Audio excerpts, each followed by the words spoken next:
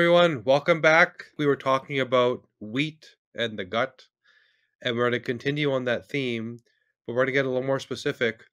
I'm going to tell you something that may spin your head and not make any sense, but the healthy food you're eating might be slowly killing you. And that may, again, be counterintuitive, but how many of you feel not the best? It's like, I'm trying, I'm doing everything right, but I still feel off. And that's where some of what we think may be beneficial is not. And if you look behind Sally, who's joining us today, you see these two words, toxic superfoods. That's also her book, by the way, which I think everybody should run out there and get as soon as you can. But this is literally what we're talking about. There's foods that we think are good for us. There's foods that we believe we're told through podcasts and YouTube or wherever you go, like, go eat this. And that may be the thing that's making you feel horrible. So, Sally, thank you for coming here today. This is so important. Oh, it's exciting to be with you today. I'm looking forward to our conversation. Cool. So the book came out. I know that a lot of people have been going through it. I actually reached out to you because of an interview that I watched. And it was funny because it was the day that some of our own clients were asking me, what do you know about oxalates? And I said, not much. They said, who do you know that knows something? I said, no one. And then you popped up. I was like, this is exactly what we needed at the exact right time. Did I manifest this or was it just meant to be? And so how is this even possible? That the foods that we think are healing us, like where do we even go? The brain starts spinning. Why is it that you're writing a book telling us that these are the things that we need to avoid? Yeah, because it's not something anyone's really thinking about. In textbooks, oxalates, which are a chemical that's ubiquitous in nature and is becoming more ubiquitous in our diets in modern times, it's treated like a complete footnote. It's not part of the conversations about our biology, our food, our well-being. It's just absent. And those of us who are trained in nutrition science and the biological sciences and the healing arts think we know enough to dismiss the concept of oxalates. And so none of us bother to take a deep dive. And unfortunately, what's happening is our ignoring of oxalates that we're being exposed through our food is causing a lot of problems. And the more you try to get healthy, the worse your health gets, the more frustrated you get. And you have to pile it on thicker and thicker. And people who do that can have such a crash in their health that they become disabled. And I was one of them. When I figured out that this huge array of problems that had been dogging me for decades and had gotten to the point where now I could no longer work or read or function, was in the healthy foods that I made so much effort to grow and cook and eat was just killing me because hey, I'm in the field of nutrition and public health. I was supposed to know stuff like this. This is the whole point of being in the field was for health promotion. And what we're promoting as healthy can be quite the opposite. So I just was not going to let that be, oh, thanks for the information and move on. No, I needed to find out more and throw up a little SOS for other people who are making that same mistake. So that's the birth of toxic superfoods. So for someone that doesn't know, what exactly is an oxalate and what does it do to your body? Oxalates start off as this little chemical called oxalic acid. It's a 2-carbon molecule with 4 oxygens on it. It's easily made in nature. Even pollution makes it. Funguses in the soil make it. Plants make it. And it's very useful for plants. And we're getting it not just in this acid form called oxalic acid, but we get it in the oxalate form, which is technically called a salt, where the oxalic acid, because of its charges, chelates or connects with minerals and forms these salts that tend to crystallize, and they form crystals. Mm-hmm. Plants take advantage of that to build crystals specifically with calcium oxalate, which is the dominant form in nature. So in the foods that we're eating that have plant-made oxalates, we're getting both the oxalic acid, which is called soluble oxalate, and the calcium oxalate crystals that the plants build, which is called insoluble oxalates. And the crystals are hard like quartz. And it's like sandpaper. Some of them are shaped like little toothpicks. The plants make all these different shapes for different reasons. So we're eating hard quartz-like sandpaper, and we're eating acid that flows just passively, diffuses between the cells of the stomach cells and the gut lining cells right into hepatic circulation, takes it straight to the liver. And this is a chemical that has toxic effects on cells. And like all toxins, it's a dose problem. But when there's enough around, it causes massive problems to cells. And the liver has no way to metabolize it, has no enzymes to break it down in humans at all. What the liver does is it actually makes more oxalate. Hmm. And so the liver produces oxalic acid, especially high if you're low in B1 or B6, if there's a lot of inflammation going on, any kind of deficiencies and metabolic stress, you see more production of oxalic acid in the body. So you get oxalic acid coming in from the plants, and then your stressed out liver who gets really stressed when there's a lot of oxalic acid coming in from the plants, and your gut gets really stressed when there's a lot of crystally sandpaper irritating it as well. You would have additional oxalate coming out of the liver in addition to what you've absorbed from your food. So you're exposing your gut to oxalate and oxalate crystals, your liver, and then your circulatory system, which the next stop of this oxalic acid is your heart.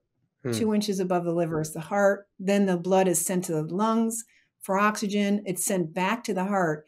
So before you have any metabolic chance to excrete this stuff, you've hit the major organs of the body: your vascular system, your liver, your heart, and your lungs. And so the damaging effects are many. It's even hard to explain them all because it goes on and on. But one of the big problems is this chelation problem means it's disturbing the balance of electrolytes and minerals like calcium. That's really critical in a cell. Mm-hmm. It also has, especially when it's forming crystals, which it tends to do when it encounters tissues that have certain metabolic qualities. So when you're a reproducing cell, you have slightly different amounts of hyaluronic acid and so on, and you're much more sticky. When you've got inflammation, infection, injury, if you've got little bits of cell debris around because cells are dying or were cut or bruised or worn out today, those are areas where the oxalic acid starts what we call precipitating out into crystals and starts sticking and accumulating in tissue. So we tend to get accumulation problems of oxalate crystals forming in tissues. Some of it's just random what cells were turning over today, or what cells are reproducing, or where you've got infection, injury, or problems. So if you've had an old injury, this is an area where you're likely to have oxalates collect. And unfortunately, science thinks that oxalate accumulation in tissues is a product of kidney failure because it's the kidney's job to release oxalate from the body and take it out. In theory, the kidneys take out at least 90% of the oxalates that get into our system. But that's not really true. That's the other problem with oxalate information out there, is that the mainstream story has got it wrong in so many ways. How could it be that it requires renal failure to accumulate oxalate if 70 to 90% of us have oxalate crystals in our thyroid gland? 70% of us do not have renal failure. Yeah. We don't. Yeah. So there's, really basic, obvious things where a lot of the information out there isn't right, but the effects that oxalate are having is not just disruption of electrolytes and minerals. It causes a membrane damage, and that causes cells to break down in their ability to control their function. And it's amazing the oxidative stress that this puts on the cells and how this ends up turning on inflammation, both in the acute exposure after meals, so to speak, where you've got the oxalic acid running around and starting to stick and crystallize. There's acute exposure problems that immediately changes how the circulating monocytes in the bloodstream function, and they start putting out pro-inflammatory cytokines and reducing their anti-inflammatory cytokines because they are damaged by this oxidative stress that's going on. So you basically turn your heroes that are supposed to save you from infection and help protect your barrier function. Your barrier function is getting damaged by crystals and oxalate. Then the immune cells that are supposed to deal with that are sick. And, just at the gut level, there's lots of more research needed that demonstrates how this also changes the energy metabolism in all cells, not just your immune cells, but those cells lining the gut, for example, that once you have a breach in the gut, there's an immediate filling in process that has to happen where the cells start pushing in and filling in the breach to heal it over. But when the cells are energetically damaged by oxalates, which in many ways is the oxidative stress, it's the effect on the mitochondrial function, it's the sitting on the enzymes that run complex 2 and glycolysis and all these things, and even glucose production, where the cell replication rate slows down and the ability to heal acute wounds or long-term injuries becomes retarded. And you end up over time, if this is a constant situation where cells remain in this stress toxic state, you end up with a tendency toward fibrosis. And with the crystals collecting in tissues, you end up for tendencies towards cyst problems and other kinds of weird autoimmune problems that we think of as autoimmune disease, but it's really a particulate pollution problem building up in the system. Yeah, when I listen to you, first of all, it sounds like everyone that's walking around with the autoimmune condition, the big question marks, you know, nobody can tell me what's wrong, nobody can fix me. This may be their answer, right? It's head to toe. It's not only inflammation, it's also fibrosis. It's like you just summarized every problem I've ever heard about from any other inflammatory insult or toxic pollutant into one kryptonite. And it's that one kryptonite that a lot of people aren't looking at. And all of a sudden there's this thing and you're solving the wrong problem, and that's why your problem isn't going away. Yeah, we're not defining the real problem if we still have a problem. Like we keep trying to put Band-Aids on things, and we're doing this in research where we're looking for how this turns on, say, what is it called? MCP1, for example, things like this in your metabolism. Okay, this is the chemoattractant protein. It says, come on over here, immune system, and deal with this mess we got. Well, you're going to interrupt that process. That's, we find these different spots where the body's trying to deal with the toxicity and the deficiency and the effect on cell function that's causing the cells to put out alarm distress signals, like the leaking of potassium from cells and the leaking of ATP from cells. The cells are struggling, and it turns on the processes of self-defense. And in our research, we're looking for how to turn off self-defense rather than how to find the culprit in the first place. So based on your research, what's this dirty dozen, if we call it that? Like, what are the foods that stand out to you? Like, here's what's getting to everybody. I would say, as a culture, we got real interested in potatoes a few hundred years ago. And then in the 1950s, we learned how to make them commercially into French fries and potato chips. And then in the schools, the tater tots. So we're being raised on potatoes to an excessive degree for the last couple of hundred years. But the last 70 years, they've become, and in fact, the last 10 years, you can hardly get through a day without being offered hash browns, French fries, or potato chips in almost every meal. And then there's peanut butter. That was invented as a human food about 100 years ago. And peanut butter is ubiquitous in candies and childhood foods. So just raising up, regardless of your health philosophies, most people are raised on peanuts, potatoes, and chocolate. So it doesn't matter what your health style is. Usually that's ubiquitous. And children are first fed things like sweet potatoes. And now new baby foods are full of things like spinach and quinoa. So these pseudo grains, which have become fashionable now, buckwheat, quinoa, teff, they're being used more heavily now because people are struggling with the gluten thing. And so they're going on gluten-free diets, and they're replacing gluten with those pseudo grains and with nut flours, particularly almond flour. Almonds, in my opinion, are the most toxic food out there. Wow. And they're ubiquitous. So you can't go into a gas station without seeing almond milk. Yeah, they're everywhere. And when you say that, is there something to be said about their current form, or is it just in general from way back when an almond was an almond is still an almond, or have they changed? It's the almond itself. That's the almond itself, okay.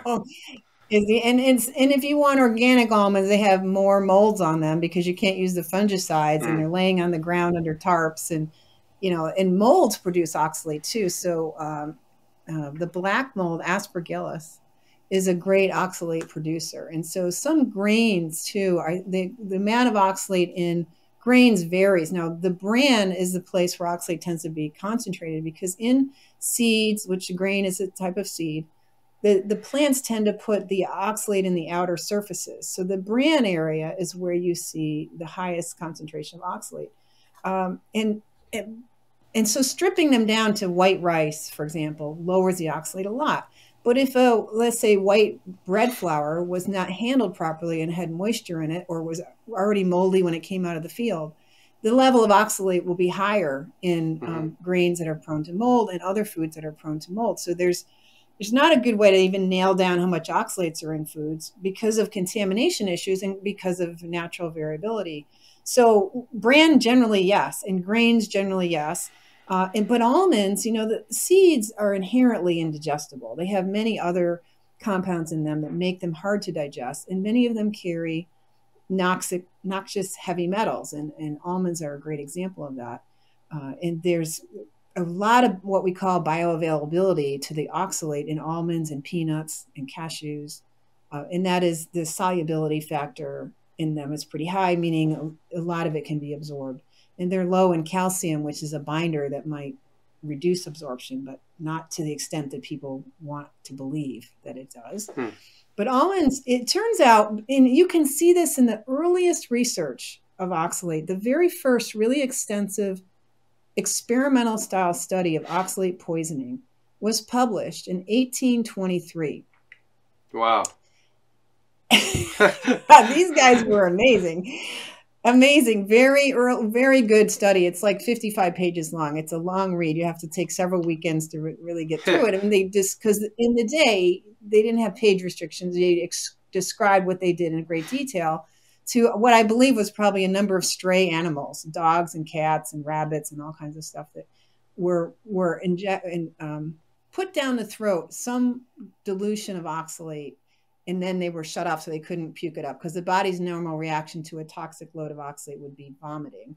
And so what they found was the more dilute that solution of oxalate, the more toxic it was to the animals and deadly. They looked at how the animals died. What they were looking for was evidence that oxalate killed the animal after they died, because people were dying of oxalate poisoning a lot in the early 1800s because oxalic acid is a cleaning compound that lifts rust and bleaches things. So you can take the rust out of your patio and the rust off your engine and do all kinds of polish your brass, whiten your leather, prepare cotton. You can do a lot with oxalic acid. So it was in the household in poorly labeled containers, often handled by illiterate people. And people would accidentally take it thinking it was Epsom salts for a stomach ache, and they'd be dead very quickly. And they realized that this was the perfect murder weapon. You could slip this tart stuff into somebody's orange juice or lemonade and start poisoning them pretty easily. And they would want to know if someone died of oxalate poisoning or not. So this is the main point of the study, was to understand if you did an autopsy on a dead person, could you see the oxalate poisoning and then convict somebody of murder? That was part of the point. But the real interesting outcome to me of that study was the fact that the more dilute the solution, the more toxic it was. And what is a beautiful dilute solution of oxalic acid? Almond milk, spinach smoothies. When you have a lot of water, when it's a watery food, that allows the soluble ion to float freely and increases its ability to get into your bloodstream. So it's almost the opposite of what you would assume. I'm diluting this thing down, but you're actually empowering it to kill you. You got it. And Incredible. We're doing this to children.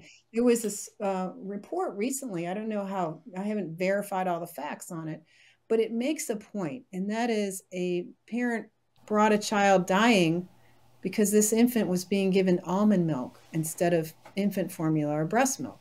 People assume something called a milk can be used like milk. It can't be. It's not really a food. Almond milk is a faux substitute for the concept that you need something to pour in your coffee. It's not really a food. Yeah, we see that over and over again from people that they're not feeling well. I personally had never, put the blame on the oxalate itself, but we see over and over again people that are switching to almond and oat milk. And oat milk being full of, seed and vegetable oils and linoleic acid and all of that nonsense. And not understanding why they don't feel well. And they're like, even my coffee doesn't pick me up anymore. And then that's when we started, well, what's in your coffee? And we realized the day they switched to oat and almond milk was the day they started going downhill. That it's the overload. Yeah, like you said, it may be a substitute once in a while, but if it becomes a daily regimen, it's part of your nutrition, plan, it's probably an overload. And so is oat milk in the same boat? It's not nearly as high in oxalate, but it's definitely not not really a nutritious food. Mm-hmm.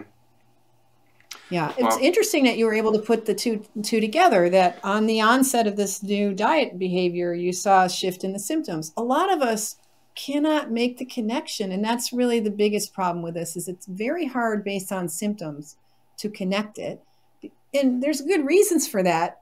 The delayed effects, mm-hmm. for example, it takes about 4 hours or more to have a peak absorption. So you don't absorb it instantaneously, although those effects that were shown in the pro-inflammatory damage done to the monocytes in your bloodstream were measured at 40 minutes past the drinking of a spinach smoothie. Yeah. So only 40 minutes, even though that's just the beginning, that's maybe 20% at best of how much you're ultimately going to absorb, because it's a 24-hour transit time. And some people say it takes 4 to 6 days for really all the oxalate to really move through, probably because it gets hung up in place. I don't know why. I think the science is really hard to do, and the science is highly imperfect. So it's hard to quote ideas like that, I don't know. But that really, you don't see symptoms. And if you're going to get an acute symptom directly from that load of oxalate, your almond butter slathered almond keto toast Yeah. snack at bedtime, is 4 hours later that you're going to wake up at 2 a.m. feeling sickly or having to pee or having hiccups or having belching or something like this, because the electrolyte disturbance is going to be at its worst at that 4-hour peak. And that's where you're going to see these tremors and twitches from a hyperactive nervous system where you can't sleep anymore, or the bladder starts filling up with oxalates and you start getting a need to get up and pee, and then suddenly you're peeing big volumes of urine. These are all examples of acute effects of that initial spinach smoothie or whatever. And then, so it was 4 hours ago. Like you didn't think, and who would blame a spinach smoothie or a sweet potato at dinner?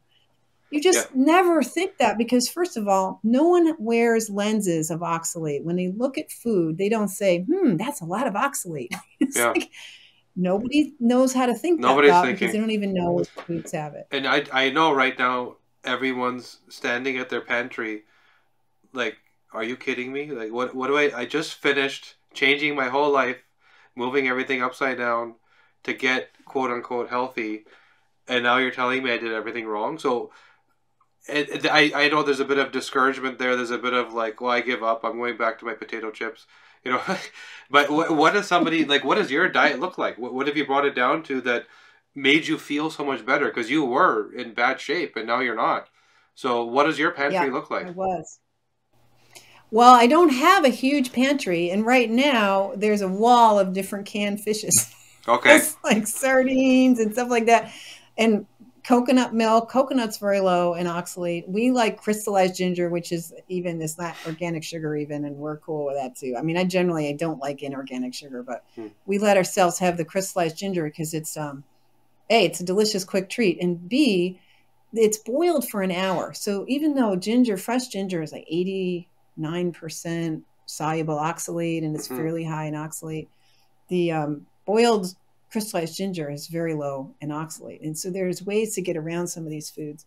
But what you're talking about is that pantry. Someone just sent me a picture yesterday. She got my book, then she went to her pantry and she pulled out like 20 things in her pantry that all had almond flour, chocolate, turmeric, plantain chips, sweet potato this, sweet potato that. She had all this stuff with almonds and sweet. Like, it's in these packaged convenience foods and these mixes for like quick homemade healthy gluten-free muffins and stuff. These ingredients are ubiquitous. Even arrowroot is high in oxalate. And then there's the chia seeds, and things are seeded like crazy, like coated in seeds. Breads are full of seeds. Crackers are full of seeds. And then there's that turmeric. And occasionally people are getting into too much things like pomegranate and kiwi. And then the black beans are really popular still. Black beans, white beans, pinto beans, kind of high. So, to switch that over, it's not really that hard, except that those are the cool foods that you can get when you go out to Chipotle and, pop into the gas station and grab some nutted whatever. It's convenient now. Those things are selling. They're in the marketplace. So the main problem with your pantry is that it needs to be in your freezer. It needs to be frozen meat and fresh, good cheeses and decent eggs and this is not a lot of convenience foods that are really going to support you in great health, And this is why we honestly. feel like a lot of people switch to something like a carnivore diet, and they Yeah. feel this relief. And it's not because you're meant to eat like a carnivore. It's more about what you've eliminated in order to have that diet. Often, yeah, some people thrive on saturated fats. Many don't. The genetics of that is clear. We can look at, for example, the ApoA2 pathway and determine, do you actually thrive as a vegan or sorry, I should say on a keto diet, high fat diet or not. But having said all that, when you remove this constant trickle of inflammatory and fibrotic insults and you're just leaning on meat, yeah, you might feel amazing. And it's not so much about here's what I eat, it's about here's all of what I got rid of, right? Yep. And you're focused on this one thing that has no threat. And that may be a simple test for everybody, and I do understand that you've probably seen this also, that the outcome is variable. Like some people, is it 9 out of 10 or is it 2 out of 10? And we understand our genetics are different. The way we cope with oxidative stress, very easily determinable and different. The way we deal with inflammation, very determinable and different. So just because you don't feel, this is almost the most dangerous part, just because you don't feel it doesn't mean it's not happening. It's just below your awareness. So it's a chronic trickle versus the acute. That person's actually somewhat blessed that they feel it and they know so that they make a change, Totally. versus the person that doesn't know, it's outside of their awareness, but it's still happening. It's just a 2 out of 10. 2 out of 10 for 20 years is going to be a big problem, right? So it's regardless, you want to eliminate some of these things and maybe replace them with things that are clean. Perfectly said. If that could really sink into people, because even during this phase when you're asymptomatically slowly trickling in a poison Yeah. all the time, that's the other problem, is you never really have that carnivore break that might have been more traditional in times when foods were seasonal. Now you get these same foods all the Mm, time and you don't get a winter break. I think wintertime we're really designed as this kind of a detox sort of carnivore season. right. Um, that really works well if you have an annual clean out of your oxalates. Every January and February, you're just detoxing detoxing. It's not a detox, it's an excretion process that's very inflammatory. It takes the immune system to go dig out this mess and remove it from the body. But it's this break. And you see it in the literature where people can get away with like slamming these antioxidant foods and doing all these great things for themselves, almonds everywhere, and they feel great for 2 years, 5 years, 6 years, 10 years, and then they collapse in renal failure and complete, almost like PTSD. Mm, They're so damaged, and it just suddenly exposes underneath where that energy crisis that was being set up in your system and the loss of metabolic reserves, suddenly you reached a breaking point and you're really broken. And if you're in your 80s when this happens, the chances of you regaining your vitality are practically nil at that stage. mm. The digestive process isn't just about breaking down food, it's about absorbing nutrients and eliminating waste. This is crucial for maintaining a healthy balance in your body and preventing chronic diseases. Our friends at Bioptimizers have a really powerful enzyme supplement that helps you digest your food better so you can get more out of it. It's called Mazymes. Mazymes takes your unique DNA into account by using the best enzymes active at a variety of pH levels to support your digestion throughout your entire digestive tract. Plus, it has Astrozyme, a blend of highly active systemic enzymes to help improve nutrient absorption and support a healthy gut microbiome. Experience optimal digestion the way your body is meant to. So go to bioptimizers.com, that's bioptimizers.com, and use the code DNAGO to get 10% off your order.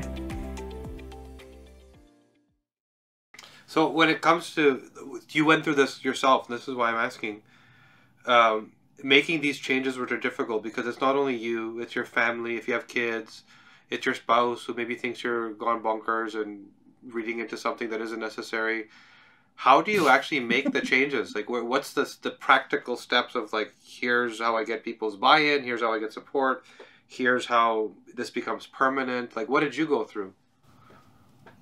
Well, my initial thing was like, well, I can't remember the list. Like, I'm not sure what I'm supposed to eat or not eat. Like, Right, a yeah. lot of like, ooh.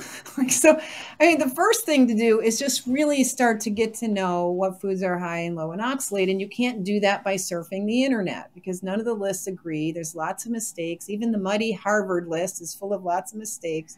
Actually, I'm coming out with a data list that hopefully will be way above average.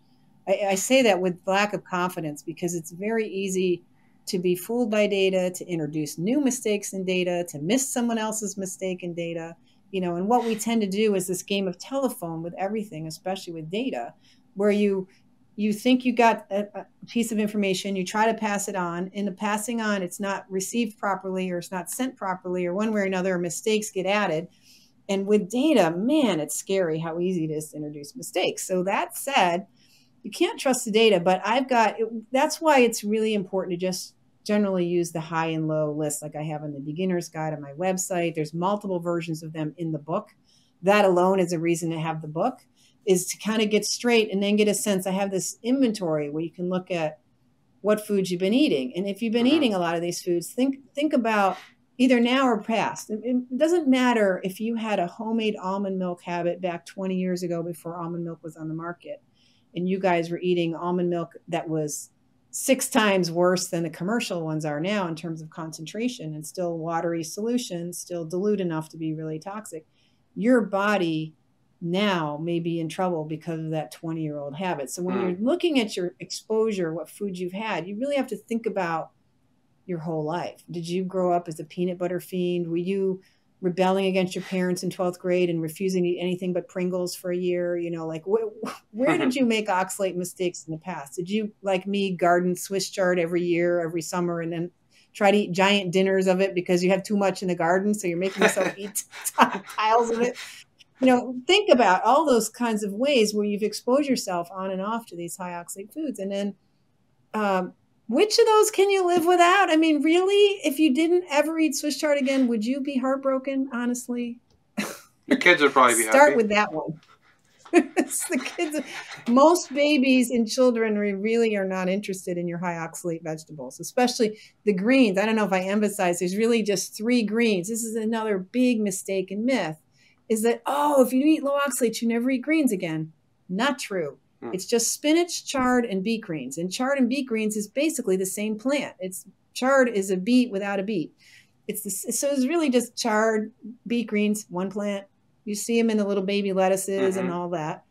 And the spinach, and then sorrel, which is fancy food in a restaurant. Some gardeners will grow sorrel, but those are the bad ones. The other greens are fine from an oxalate standpoint. There are some of the foods you're not willing to give up in the beginning. Your potatoes, your sweet potato, your dark chocolate. You can wait on them, but you want to start thinking portions at least. If you're like I was, eating like a whole sweet potato, maybe you could eat a third of a sweet potato and have a little bigger portion of meat and add a scoop of cottage cheese or something. Like fill up your plate with something other than high oxalate foods and slowly start learning how to cook with other things and be thinking about variety. I think people generally are under eating protein as a rule. And you could think about how to put multiple proteins in a meal so that you get enough protein and enough fats of the right kind of fats. Then it's easier to I can live without a sweet potato today. So it's a process, and it's better to do it as a process, because if you do the sudden drop from high oxalate vegetarianism to carnivore, which is happening to people, that's such an abrupt shift. The body is clearly hearing that one. That is a loud slam in terms of a metabolic change in the body. And the body responds sometimes pretty vigorously with the desire to remove oxalate from the tissues. And it's different in each person. And there isn't science about how this works very well, other than they say that it takes about 3 days metabolically to outfit a cell with this kind of reverse process. The cells have been in the kind of sequestration, hold on to it mode to try to protect the vascular system in the heart and the kidneys from the acute spikes in oxalate. And so they've been in this hold it, store it, grab it mode, but they can change their outfits, they can hit different genes and turn on different proteins and start excreting oxalate from tissues and cells and start turning on inviting the immune cells to come by and try to phagocytize, which often doesn't work. So they try the giant cell approach, and then they try bombing tissues with collagenase and acids to break up oxalate crystals.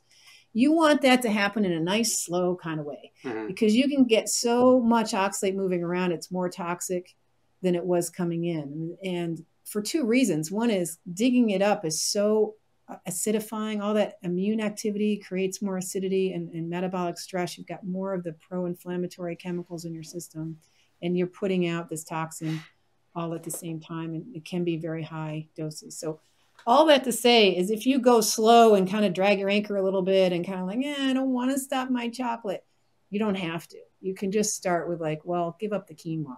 Yeah.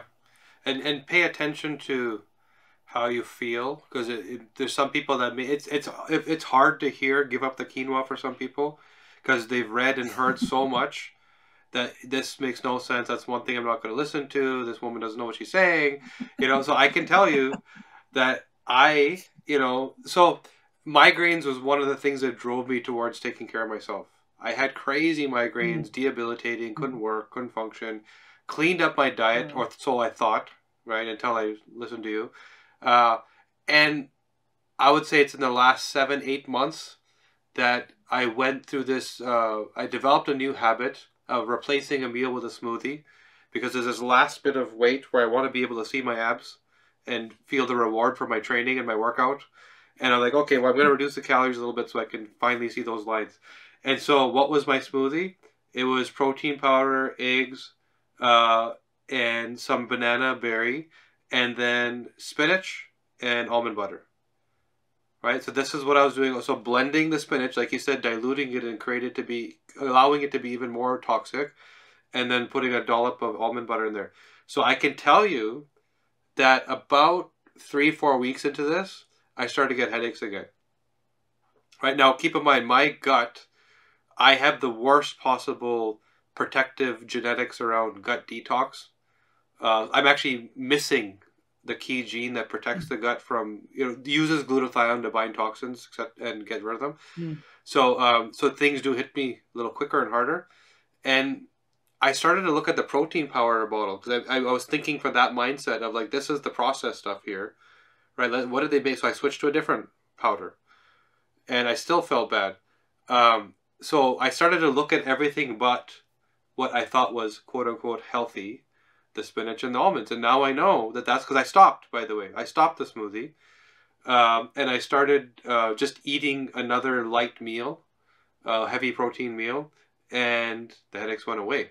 So I never uncovered what it was, but you just helped me figure that out. So I do understand that this is a stumbling block for people. Like, I don't know. Like, I've heard too much good stuff about spinach to believe this, right? So just listen to your body.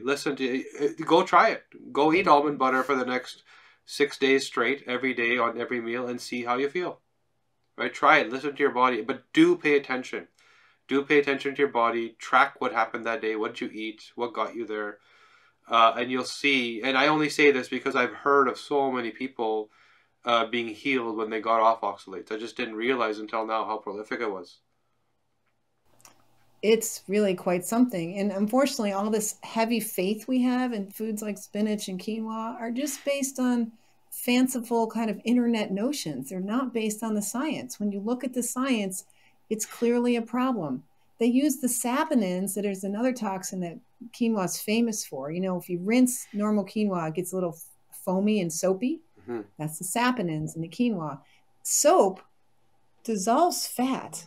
Your membranes are made of fat. They use saponins in order to make membranes permeable, to get more oxalate into cells, to study how oxalate and calcium works in cells. They use this combination of saponins and oxalate to like wreck cells and start screwing with the insides of cells. Like, quinoa is a perfect way to ruin your gut. Ideal. Wow. Why you think it's so great is because someone invented the idea that it's higher in protein than wheat. And so therefore it's awesome. We have this benefits only. If we can figure out one little hack that makes it a benefit, we're going to ignore all the other information out there and have this kind of tunnel vision that we're going to grab this biohack and believe in this great thing.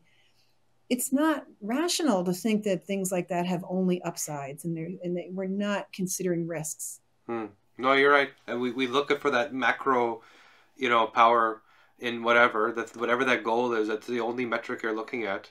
How much protein did I get today? And that's why you read your ingredients. And oxalate isn't listed as an ingredient. You don't see it. There's no, like you said, there's no guide or index telling you where things are at. You have to do your work. And that's where, the world has to thank you for what you did. You put this book out there because it's a real problem. And I've been listening to you and learning and changing things in myself where I thought I was doing things right and starting to feel even better. There's so much you can learn and just keep getting better and better and better. You just keep pushing yourself towards learning how much better you can actually be. So thank you. The book is amazing. I recommend anyone that's listening, pick it up, learn. Learn first. For example, you get details about what actually to focus on, what to eliminate, and what all the threats are. You'll learn more about why they are threats. Thank you for coming here and joining us. This was awesome. Something we really need to talk about, and thank you for doing the work to uncover it for everybody.